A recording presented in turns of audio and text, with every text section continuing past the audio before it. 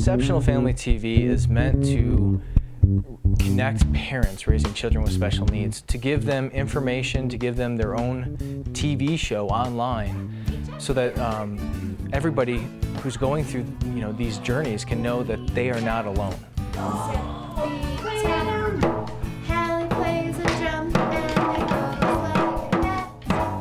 It's a place where families can share their stories on video, but we can also talk about information like what is physical therapy, what is occupational therapy. I like to think of occupational therapy, and for pediatrics, the things that occupy your time, those are your occupations. It's kind of the one-stop shop for information and resources that we want to provide to all the parents out there. Just the connection between everyone online, that you can go to this one site, you can see that there are other families actually going through the same thing that you're going through.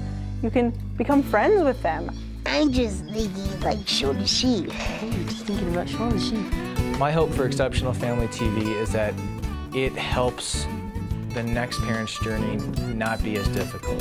And they got the neurologist on call, and he said that he was autistic.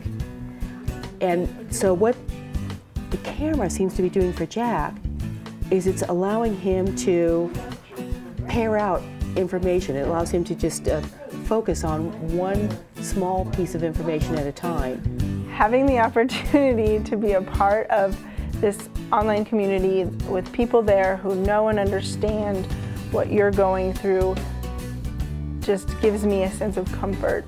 That when parents get that first diagnosis and they're like, where do I turn? I'm all alone in this. Nobody in my circle of family or friends is even going through the same thing, that they can know about a resource, this online home destination that they can go with to talk with other parents that are going through the exact same thing or similar situations, to watch a TV show that opens up a world of information and advice and just encouragement and support about what is all involved with the special needs community.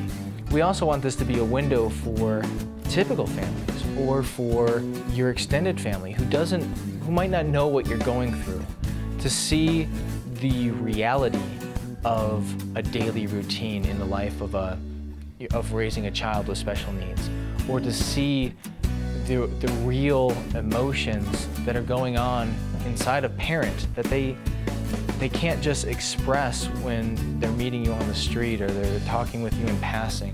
Don't ever just not look at it like it's a mistake or this child is a mistake, because they're not.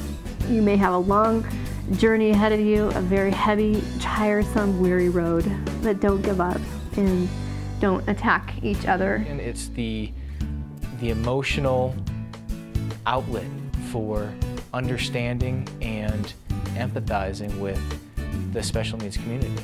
Being a part of this online community has helped me to not feel alone.